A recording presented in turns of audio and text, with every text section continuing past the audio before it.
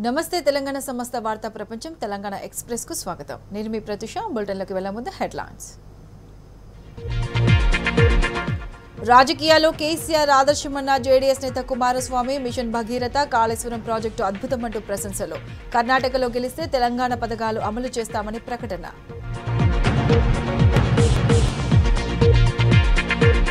మహబూబ్ నగర్ జిల్లాలో జోరుగా మన ఊరు మన బడి కార్పొరేట్ స్థాయిలో హన్వాడ పాఠశాల అభివృద్ధి ప్రారంభించిన మంత్రి శ్రీనివాస్ గౌడ్.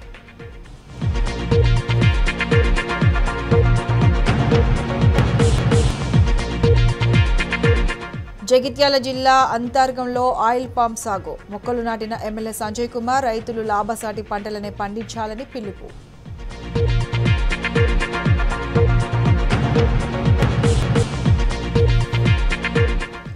నకిరేకల్ నియోజకవర్గంలో తిరుగులేని శక్తిగా బీఆర్ఎస్. గులాబీ దళంలో చేరిన రసూల్గూడెం విపక్షాల క్యాడర్.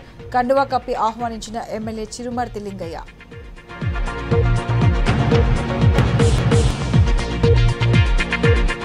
రామగుండం కార్పొరేషన్లో అభివృద్ధి పనులు. 24వ డివిజన్లో 2 కోట్ల రూపాయలతో రోడ్ల నిర్మాణం. పనులకు భూమి పూజ చేసిన ఎమ్మెల్యే కోరుకంటి చందర్.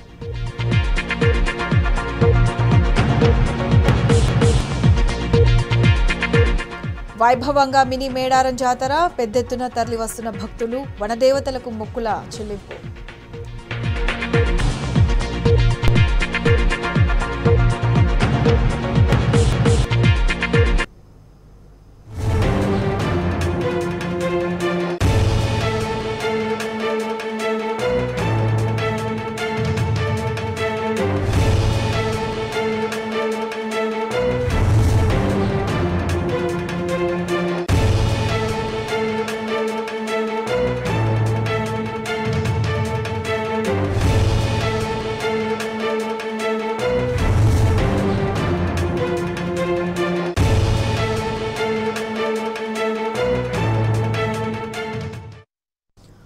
బీఆర్ఎస్ అధినేత సీఎం కేసీఆర్ తో గ్యాప్ వచ్చిందన్న ఊహాగానాలను కొట్టిపారేసిన కర్ణాటక మాజీ సీఎం జేడీఎస్ నేత కుమారస్వామి కొట్టిపారేశారు. రాజకీయాల్లో తన తండ్రి దేవగౌడ తర్వాత అంతటి మార్గదర్శి కేసీఆర్ఏనని అన్నారు. కాళేశ్వరం ప్రాజెక్టు మిషన్ భగీరథపై కుమారస్వామి ప్రశంసలు కురిపించారు. కాళేశ్వరంతో 24 జిల్లాల రైతులకు మేలు జరుగుతుంది. మిషన్ భగీరథ పథకంతో తెలంగాణలోని ప్రతి ఇంటికి స్వచ్ఛమైన తాగునీరు లభిస్తోందన్నారు కుమారస్వామి. కర్ణాటకలో తాము అధికారంలోకి వస్తే సీఎం కేసీఆర్ స్ఫూర్తితో పథకాలు అమలు చేస్తామన్నారు. కాంగ్రెస్ బీజేపీలు కర్ణాటక అభివృద్ధిని వెనక్కు నెట్టాయని కుమారస్వామి ఆరోపించారు.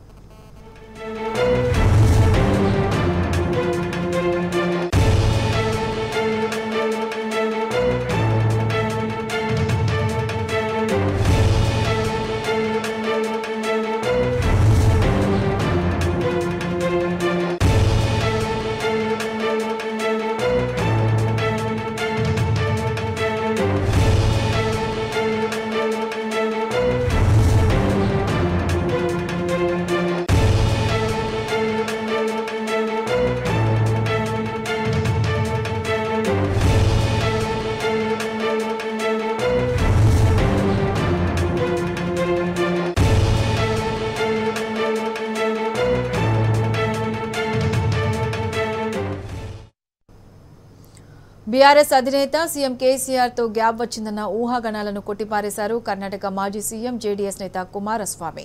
రాజకీయాల్లో తన తండ్రి దేవగౌడ తర్వాత అంతటి మార్గదర్శి కేసీఆర్ అని అన్నారు.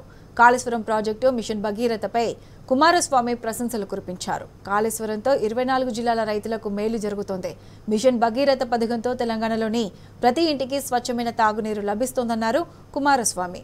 కర్ణాటకలో తాము అధికారంలోకి వస్తే సీఎం కేసీఆర్ స్ఫూర్తితో పథకాలు అమలు చేస్తామన్నారు. కాంగ్రెస్ బీజేపీలు కర్ణాటక అభివృద్ధిని వెనక్కి నెట్టాయని కుమారస్వామి ఆరోపించారు.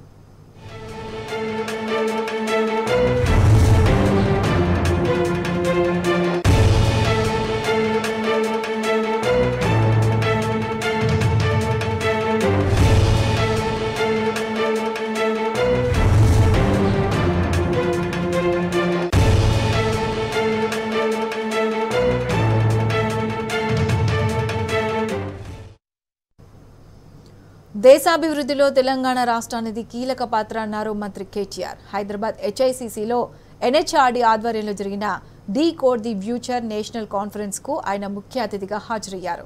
దేశ జీడీపీలో 5% వాటా తెలంగాణదే అన్నారు. ఇన్నోవేషన్, ఇన్ఫ్రాస్ట్రక్చర్, ఇంక్లూజివ్ గ్రోత్ అనే 3I మంత్రంతో ముందుకు పోతున్నామన్నారు. భారత్లో ఆర్థికాభివృద్ధి కంటే రాజకీయాలపైన దృష్టి ఎక్కువని మంత్రి KTR చెప్పారు. చైనా, జపాన్ వంటి దేశాలు అభివృద్ధిలో దూసుకుపోతుంటే దేశ యువత ఉద్యోగాల కోసం ఎదురు చూస్తున్నారన్నారు. In the last 8 years, just to give you numbers, our per capita in 2014 in Telangana was 1,24,000 rupees. As of June last year, it rose to 2,78,000 rupees. When the national average, national per capita is only 1,49,000 rupees, Telangana's per capita is 2,78,000 rupees. The GSDP of Telangana was 5 lakh crores in 2014. As of June last year, it rose to 11.55 lakh crores. If the rest of India performed as well as Telangana did, we would have already been a 4.6 trillion economy today. That's how well Telangana has grown over the last 8 years. We grew at 15% compounded annual growth rate. We are a state, in terms of population, we are only 2.5% of India, but we contribute 5% to the GDP of India. So we are literally a 50-kilo boxer fighting in a 100-kilo category. We are punching double our weight. That's what I meant when I said people management.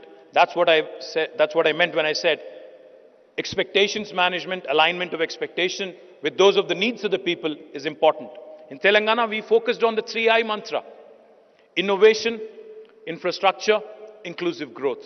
We ensured that all these three I's went hand in hand to ensure a fourth I, that is India, also raised along with us. On innovation, when I say innovation, a lot of people think startups. I don't just mean startups. Innovation can come from within the government in terms of new policy making. In Telangana, because I know there are a lot of chief executives also in the room, let me point out, we've innovated with our policy making. The first piece of legislation that we have drafted in the new state of Telangana in 2014 October was the TS iPass. TS iPass literally stands for the Telangana State Industrial Project Approval Self-Certification System. That you submit all details, the nature of business, the investment, the employment potential, the taxes you would be paying, etc., the category of industry, etc., on the TS iPass portal. We promise all clearances by statute, backed by legislation, in a span of 15 days. No other Indian state has done this in the last 75 years. In the last 8.5 years, we've been able to raise more than $47 billion of investment, have given more than 21,920 plus. Raj Bahadur Venkatarami Reddy ఆశయాలను ముందుకు తీసుకెళ్లాలని, పేద విద్యార్థులకు విద్యను అందించి సమాజంలో ఉన్నతమైన విలువలు నెలకొల్పాలన్నారు మంత్రి హరీష్ రావు. రంగారెడ్డి జిల్లా బుద్వేల్లో మంత్రులు నిరంజన్ రెడ్డి, ప్రశాంత్ రెడ్డి, సబితా ఇంద్రారెడ్డితో కలిసి Raj Bahadur Venkatarami Reddy educational society hostel భవనానికి శంకుస్థాపన చేశారు.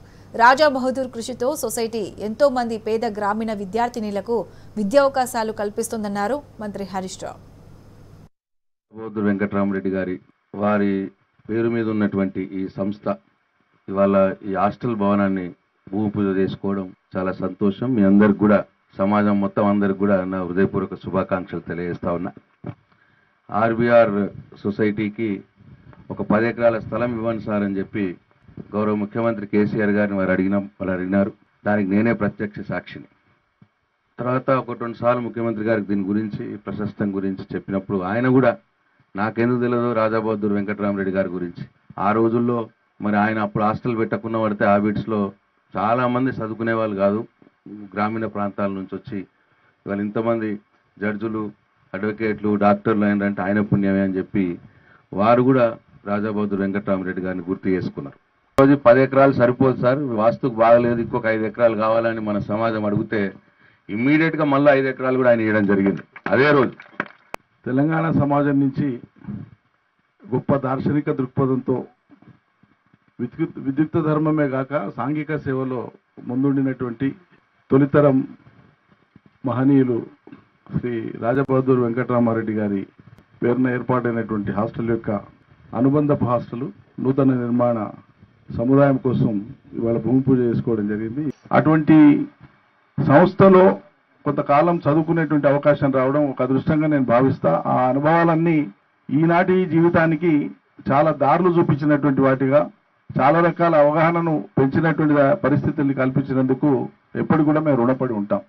భావి సమాజం ఎట్లుండాలనో కళలు అన్నటువంటి మహనీయుడు, ఆయన పేరు చిరస్థాయిగా ఆ చంద్ర తారార్కం ఉండేటువంటి విధంగా ఇక్కడ రావాల్సినటువంటి భవన సదుపాయాలు, ఈ సదుపాయాలు కేవలం సదుపాయాలే కాదు, ఈ సముదాయంలో అంతర్జాతీయ స్థాయి ప్రమాణాలతో కూడినటువంటి సెంటర్ ఆఫ్ ఎక్సలెన్స్ గా ఉండాలి. అది ఏ నామకరణం చేస్తారు, ఏ రకమైన కోర్సులు పెడతారు, ఎట్లా పెడతారు అనేది అకాడమిషియన్స్ తో, ఎక్స్పర్ట్స్ తో, విద్యావేత్తలతో మీరు డిస్కస్ చేయండి. దానికి అనుగుణంగా తీసుకురండి. ముఖ్యమంత్రి గారు తపన కూడా అదే, తెస్తే ఆ రకంగా తీసుకురావాలనేది వారి కోరిక. అందుకని దానికి తగ్గట్టు మీరు ప్లాన్ చేస్తే సాక్షాత్తు ముఖ్యమంత్రి గారే మళ్ళీ ఎంత దూరమైనా పోయి మీకు సాయం చేయడానికి సిద్ధపడ. రెడ్డి కాలేజ్ అనేది, ఉమెన్స్ రెడ్డి కాలేజ్ అనేది లేకపోతే నేను కూడా చదువుకునేదాన్ని కాదేమో. అది గర్ల్స్ సంబంధించిన కాలేజ్ కాబట్టి మా పేరెంట్స్ కూడా ఒప్పుకొని పంపించున్నారు. సో నిజంగా వారికి ఆ కాలంలో దూరదృష్టితో ఏర్పాటు చేసిన కాలేజ్ వల్ల ఎంతో మంది మాలాంటి వాళ్ళు చదువుకోవడానికి అవకాశం ఏర్పడింది. వారికి నిజంగా వారి పేరు చిరస్థాయిగా ఉండేటట్టు, గౌరవ ముఖ్యమంత్రి గారి కోరిక మేరకు ఇక్కడ మంచి యూనివర్సిటీ వచ్చేటట్టు చేయాలని మనస్ఫూర్తిగా కోరుతూ, ఇక్కడే మన పోలీస్ అకాడమీ కూడా రాజబహదూర్ వెంకటరామరెడ్డి గారి పేరు పెట్టుకోవడం జరిగింది. అది కూడా చాలా గొప్ప విషయం. మరి ఇంత మంచి స్థలము, 15 ఎకరాల స్థలము ఇంత అద్భుతమైనటువంటి ప్రాంతంలో మనకు ముఖ్యమంత్రి కేసీఆర్ గారు ఇచ్చారు. నిజంగా ఈ ల్యాండ్ వాల్యూ చూస్తే తక్కువ 300 కోట్లు ఉంటుంది కావచ్చు. ఓ 300 కోట్ల రూపాయల విలువ కలిగిన భూమిని ముఖ్యమంత్రి గారు మరి ఆ వెంకటరామరెడ్డి గారి పేరు మీద ఇది ఒక అద్భుతమైన యూనివర్సిటీ రావాలి, ఇది ఒక మంచి విద్యాక్షేత్రంగా వెలసిల్లాలి అని చెప్పి వారు ఆకాంక్షించారు. మరి ముఖ్యమంత్రి గారి ఆకాంక్షలకు అనుగుణంగా ఒక అద్భుతమైనటువంటి ఒక యూనివర్సిటీ రాగలిగితే మరి ఎంతో మేలు జరుగుతుంది. ఆ రోజు 1918వ సంవత్సరంలోనే రాజబహదూర్ వెంకటరామరెడ్డి గారు ఆలోచించి హాస్టల్ ప్రారంభించుండకపోతే ఇంతమంది విద్యావేత్తలు, ఇంతమంది జడ్జిలు, ఇలా ఒకరు కాదు ఇద్దరు కాదు, ఇంతమందికి ఇలా అవకాశం కలిగించిన ఘనత మరి ఆర్బీవీఆర్కే దక్కింది. మరి వారి ఆశయాలను, వారి ఆకాంక్షల్ని ఇంకా మనం ముందుకు తీసుకుపోవాలి. రంగారెడ్డి జిల్లా కందుకూరు మండలం గూడూరులో శ్రీనివాసుని బ్రహ్మోత్సవాలు ఘనంగా ప్రారంభమయ్యాయి. ఈ ఉత్సవాల్లో మంత్రి సబితా ఇంద్రారెడ్డి పాల్గొని స్వామివారికి ప్రత్యేక పూజలు చేసి మొక్కులు చెల్లించుకున్నారు. ఆలయ అర్చకులు మంత్రికి వేదాశీర్వచనం అందించి స్వామివారి తీర్థ ప్రసాదాలను అందజేశారు.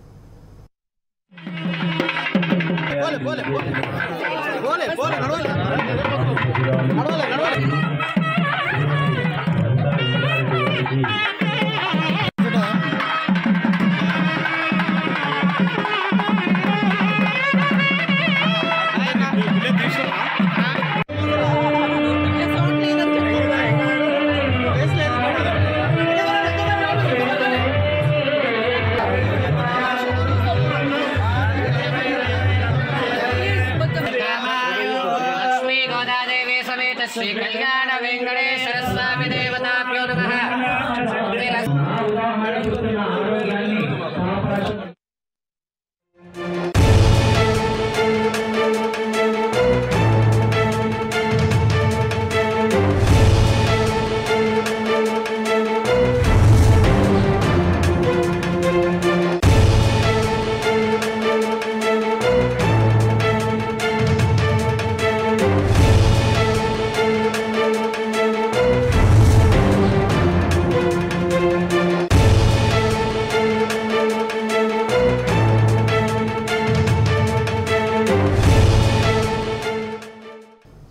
రైట్, బ్రేకింగ్ న్యూస్ చూస్తున్నాం. కేంద్ర బడ్జెట్ ఎఫెక్ట్ స్టాక్ మార్కెట్లపై పడింది. దేశీయ స్టాక్ మార్కెట్లు తీవ్ర ఒడిదుడుకులకు లోనవుతున్నాయి.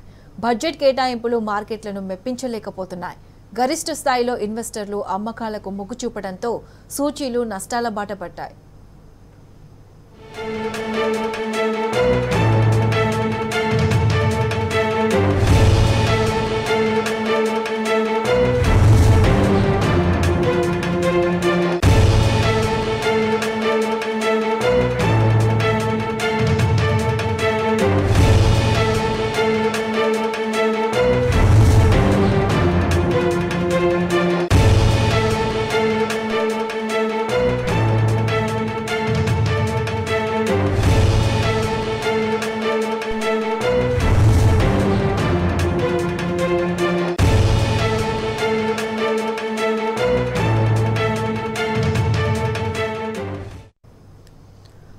కేంద్ర బడ్జెట్ ఎఫెక్టివ్ స్టాక్ మార్కెట్లపై పడింది. దీనికి సంబంధించి పూర్తి అప్డేట్స్ మనతో షేర్ చేసుకోవడానికి మార్కెట్ అనలిస్ట్ శేషు ఫోన్ లైన్లో ఉన్నారు. నమస్కారం అండి శేషు గారు. నమస్తే. శేషు గారు చెప్పండి, కేంద్ర బడ్జెట్ ఎఫెక్ట్ స్టాక్ మార్కెట్లపై పడింది, ఒడిదుడుకులకు లోనవుతున్నట్టు తెలుస్తుంది. దీనిపై మీరు ఏమంటారు? చూడండి, స్టాక్ మార్కెట్స్ బడ్జెట్ కి ముందు కూడా మనకి పెద్దగా పెరిగింది లేదు. తర్వాత బడ్జెట్ తర్వాత కూడా మార్కెట్స్ ర్యాలీ వచ్చే అవకాశాలు పెద్దగా ప్రస్తుతానికి లేదండి. సో ఓవరాల్ ఈ రోజు కూడా మార్కెట్ నష్టాల్లో ఉన్నాయి. దీనికి ప్రధాన కారణం చెప్పాలి అంటే ఒక ఇండెక్స్ లో ఉన్న పర్టికులర్ సెక్టర్, అంటే ఏ ఒక సెక్టర్ అంటూ కూడా స్ట్రాంగ్ గా లేదు. ఇక బడ్జెట్ తర్వాత మరి ముఖ్యంగా మనకు బడ్జెట్ లో అంటే పెద్దగా స్టాక్ మార్కెట్ కి సంబంధించి ఎటువంటి పాజిటివ్ అంశాలు లేవు, అదేవిధంగా నెగిటివ్ అంశాలు కూడా లేవు. కాకపోతే ఏంటంటే ఒక ఫ్లాట్ బడ్జెట్ అని చెప్పొచ్చు. కమింగ్ ఎలక్షన్స్ దగ్గర దృష్టిలో పెట్టుకొని ఎక్కువగా ఏంటంటే కామన్ మ్యాన్ కి అనుగుణంగా ఉన్నట్టు బడ్జెట్ మనం అనుకోవచ్చు. ఈవెన్ కార్పొరేట్ కూడా పెద్దగా బడ్జెట్ నుంచి అనుకూలంగా ఏం లేదు. అయితే వీటన్నిటికి మించి అసలు మెయిన్ మార్కెట్స్ వీక్ అవడానికి అదానీ అనేది అదానీ గ్రూప్ సంబంధించింది ఏదైతే ఉందో, మనకి ఎడిన్బర్గ్ రిపోర్ట్ ఏదైతే ఉందో దాని కారణంగా ఒక వైపు వన్ సైడెడ్ సెల్లింగ్ అనేది చూస్తున్నాం. అది వచ్చినప్పటి నుంచి కూడా మార్కెట్ లో మనకి దగ్గరగా ఒక 600 పాయింట్స్ పైన మనకి నష్టపోయింది. మెయిన్ సెంటిమెంట్ అనేది ఇక్కడ బాగాలేదండి. దీనికి తోడు ఎఫ్ఐస్ భారీగా అమ్ముతున్నారు ఇండియాలో. సో దాని కారణంగా మన మార్కెట్స్ ఈ విధంగా డౌన్ ట్రెండ్ లో ఉన్నాయి. ఓకే, బడ్జెట్ అయిపోయింది, ఇంకా మార్కెట్స్ బడ్జెట్ పట్టించుకోదు. ఇప్పుడు కూడా స్టాక్ మార్కెట్స్ ఎలా ఉంటాయంటే ఏదైనా ఇన్సిడెంట్, ఏదైనా న్యూస్ ఉంటే దాన్ని ఎప్పుడు కూడా ఆ న్యూస్ మీద ఉంటుంది. ఆ న్యూస్ అయిపోయిన తర్వాత మర్చిపోతున్నాను. కాబట్టి స్టాక్ మార్కెట్స్ నిన్నటితోనే బడ్జెట్ మర్చిపోయింది.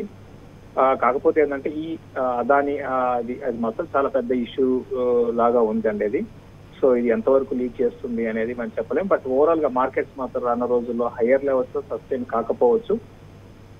17,800 అనేది చాలా చాలా స్ట్రాంగ్ రెసిస్టెన్స్ అనేది నిఫ్టీకి ఉండవచ్చు. అది దాటితే మనం ఫర్దర్ గా ఏదన్నా ర్యాలీ ఉండొచ్చు. లేని పరిస్థితుల్లో నిఫ్టీ ఫర్దర్ గా వీక్ అయ్యి ప్రస్తుత లెవెల్స్ నుంచి ఒక 400-600 పాయింట్స్ డౌన్ సైడ్ రావడానికి అవకాశం ఉంది. శేషు గారు చెప్పండి, కేంద్ర బడ్జెట్ నిన్ననే ప్రవేశపెట్టారు, ఒక్క రోజులోనే ఆ ఎఫెక్ట్ మార్కెట్లపై చూపిస్తుంది అంటే మున్ముందు అంటే వేటిపై ఎక్కువ ప్రభావం చూపే అవకాశం ఉందంటారు మార్కెట్లో? అంటే ఎక్కువగా ఓవరాల్ గా బడ్జెట్ పరంగా అండి స్టాక్ మార్కెట్ అనేది కాదు, క్యాపిటల్ ఎక్స్పెండిచర్ అనేది బాగా పెట్టారండి. అంటే క్యాపెక్స్ అనేది ఎక్కువ ఉంది. సో క్యాపెక్స్ అనేది బాగా ఉన్నప్పుడు అంటే 13-14 lakhs మనకి క్యాపెక్స్ వైపు ఉంది అలొకేషన్ లో. అంటే ఇంత అలొకేషన్ చేస్తున్నప్పుడు ఆబ్వియస్ గా అన్ని రంగాలు బాగుంటాయి. ఎకానమీలోకి మనీ పంప్ చేయడం ఉంటుంది, తర్వాత ఇన్ఫ్రా ఒకటి బాగుంటుంది, తర్వాత రైల్వేస్ చూడండి 2.5 lakhs crores రైల్వేస్ అలొకేషన్ చేశారు. కాబట్టి ఒక సెక్టర్ బాగుంటుంది కాకుండా అన్ని బాగుంటాయి. కాబట్టి అందులో కొన్ని ఎక్కువగా ఇన్ఫ్రా రిలేటెడ్ బాగుండే అవకాశాలు ఉన్నాయి, క్యాపిటల్ గుడ్స్ బాగుండే అవకాశాలు ఉన్నాయి. సో విధంగా ఉంటుంది. దీంతో పాటు ఈవెన్ ఎఫ్ఎంసీజీ కూడా బాగుంటుందండి. ఎఫ్ఎంసీజీ సెక్టర్ కూడా బాగుంటుంది. కాకపోతే ఏంటంటే ఇంతకు నేను చెప్పినట్టుగా మన ఇండియన్ గ్రోత్ అయితే ఓవరాల్ గా బాగుంది. గ్లోబల్ ఎకానమీస్ తో కంపేర్ చేసుకుంటే మనం బాగానే ఉన్నాం ప్రస్తుతానికి. బట్ థింగ్ ఏంటంటే ఇప్పుడు ప్రస్తుతానికి సెంటిమెంట్ అనేది బాగాలేదు. కాబట్టి ఆ సెంటిమెంట్ మళ్ళీ కొంచెం మనకి పాజిటివ్ వచ్చేంత వరకు మార్కెట్స్ ఇదే విధంగా ఉంటాయి. శేషు గారు చెప్పండి, ఇప్పుడు ప్రస్తుతం మార్కెట్లో అదానీ షేర్ల పరిస్థితి ఏ విధంగా ఉందంటారు? ఇప్పుడు దాకా నేను అదానీ గురించి మాట్లాడుతున్నాను. దాదాపు అదానీ స్టాక్స్ అన్ని కూడా భారీ నష్టాల్లో ఉన్నాయి. ఒకటని కాదు, 7 లిస్టెడ్ కంపెనీస్ ఉన్నాయి, అన్ని కూడా నష్టాల్లో ఉన్నాయి. సో ఎక్కువగా అదానీ గ్రూప్ లో అదానీ ఎంటర్ప్రైజెస్ ఒకటి, తర్వాత అదానీ టోటల్ గ్యాస్ రెండు కూడా మార్కెట్ క్యాప్ పరంగా చాలా ఎక్కువ ఉన్నాయి. ఈ రెండు కూడా లాస్ట్ 2 days గా బాగా పడుతున్నాయి. మరి ముఖ్యంగా అదానీ ఎంటర్ప్రైజెస్ మొన్నటి వరకు పడినా కూడా అంత పెద్దగా పడలేదు. బట్ లాస్ట్ ఒక 2 days నిన్న ఈ రోజు కలిపితే అదానీ ఎంటర్ప్రైజెస్ ఎదురుగా 35% కరెక్ట్ అయిందండి. సో నేను కూడా ఇంకా ఈ పతనం అనేది ఇంకా ఉండే అవకాశం లేదు. రైట్ శేష్ గారు, thank you for participating in phone line.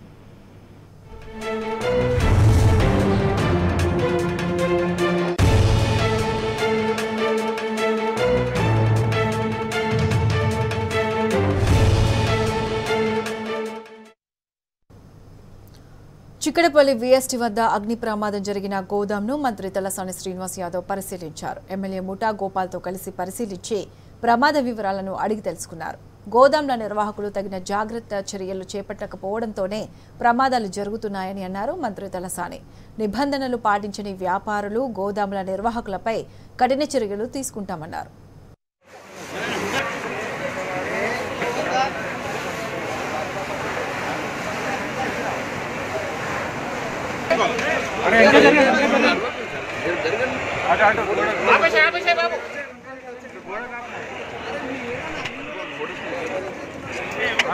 ఎవరైతే కమర్షియల్ వ్యాపారం చేస్తున్నటువంటి వాళ్ళకి అందరికీ ఫైనల్ అండ్ లాస్ట్ వార్నింగ్ కింద చెప్తాను. ఎందుకంటే సమ్మర్ వస్తుంది, మీరు ఏ ప్రికాషన్స్ తీసుకోవాలో ఆ ప్రికాషన్స్ తీసుకోకుండా మీ వలన ప్రజలకు నష్టం జరిగితే ఎవరిని స్పేర్ చేసే సమస్య ఉండదు.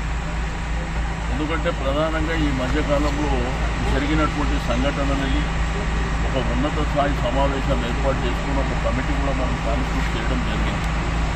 అందరూ సీనియర్ ఆఫీసర్స్ని మరి అందరూ కోఆర్డినేషన్ జరిగింది. దాంతోపాటు కేటీఆర్ గారు ఆ యొక్క మీటింగ్ లీడ్ చేసుకోవడం జరిగింది. మేడ్చల్ జిల్లా దమ్మాయిగూడలోని ఓంకార క్షేత్రంలో నూతన ధ్వజస్తంభం కాలభైరవ విగ్రహ ప్రతిష్టాపన మహోత్సవం ఘనంగా జరిగింది. ఈ మహోత్సవంలో మంత్రి మల్లారెడ్డి పాల్గొని స్వామివారిని దర్శించుకుని ఉత్సవాలను ప్రారంభించారు. ఆలయ అభివృద్ధికి మంత్రి తన వంతుగా ₹1,00,000 విరాళంగా అందించారు. ముందుగా మంత్రికి అర్చకులు ఘన స్వాగతం పలికి వేదాశీర్వచనం అందించారు.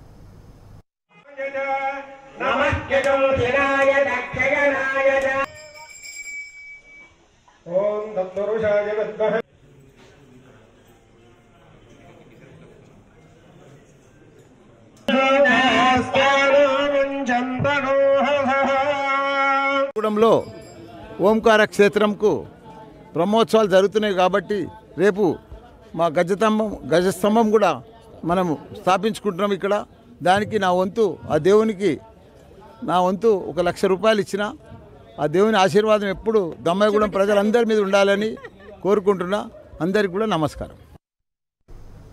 సీఎం కేసీఆర్ ప్రవేశపెట్టిన మన ఊరు మనబడి కార్యక్రమం అద్భుతమైన ఫలితాలను ఇస్తుందని అన్నారు మంత్రి శ్రీనివాస్ గౌడ్. మన ఊరు మనబడి కార్యక్రమానికి సీఎం కేసీఆర్ 7,289 కోట్ల నిధులు కేటాయించారని చెప్పారు. మహబూబ్నగర్ జిల్లా హన్వాడ మండల కేంద్రంలో దాదాపు 52 లక్షలతో నిర్మించిన మండల పరిషత్ ప్రాథమిక పాఠశాలను మంత్రి శ్రీనివాస్ గౌడ్ ప్రారంభించారు.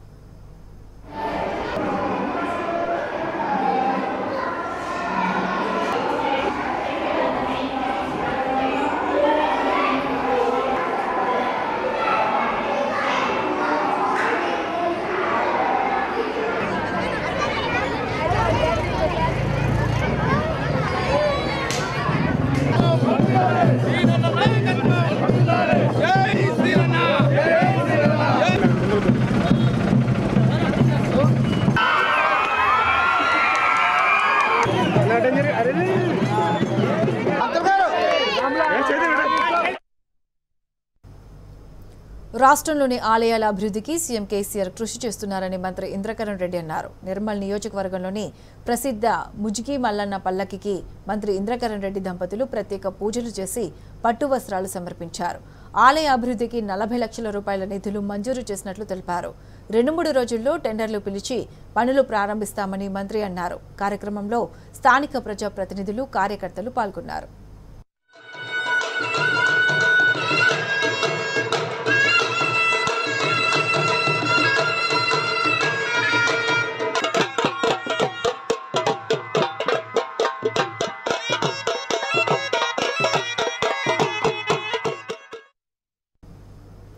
తెలంగాణ అభివృద్ధి ధ్యేయంగా సీఎం కేసీఆర్ కృషి చేస్తున్నారన్నారు ఎమ్మెల్యే దేవిరెడ్డి సుధీర్ రెడ్డి. రంగారెడ్డి జిల్లా హయత్ నగర్ డివిజన్లో పలు అభివృద్ధి కార్యక్రమాలకు శంకుస్థాపన చేశారు. ₹2 కోట్లతో అభివృద్ధి పనులను నిర్మాణం చేపట్టనున్నామని ఆయన తెలిపారు. ఈ కార్యక్రమంలో corporator Navjivan Reddy, BRS party నాయకులు, కార్యకర్తలు పాల్గొన్నారు.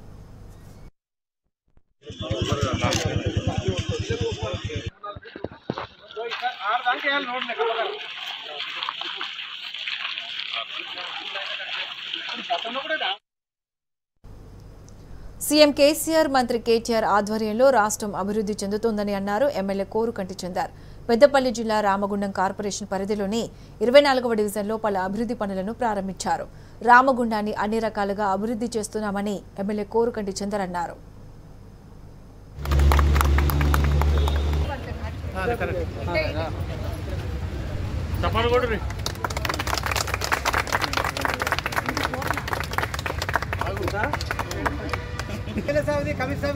బాగా అసలు కమిషనర్ గారు డిప్యూటీ మేయర్ గారు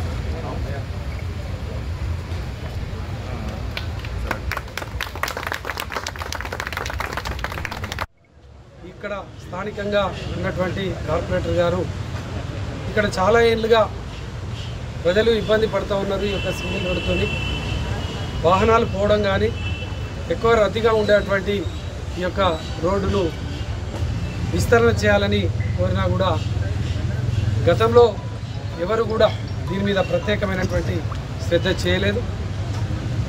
గతంలో ఉన్నటువంటి ప్రజాప్రతినిధులు ఎమ్మెల్యే కానీ ఇంకా ఎవరున్నా కానీ అక్క కోరిక ఇలా సాకారం అవుతూ ఉన్నది. ఎందుకు అనంటే ప్రత్యేకంగా ప్రజలు ఇబ్బంది పడేటువంటి సమస్యను పరిష్కారం చేస్తూ ఉంటే ఇవి బులెటిన్ అప్డేట్స్.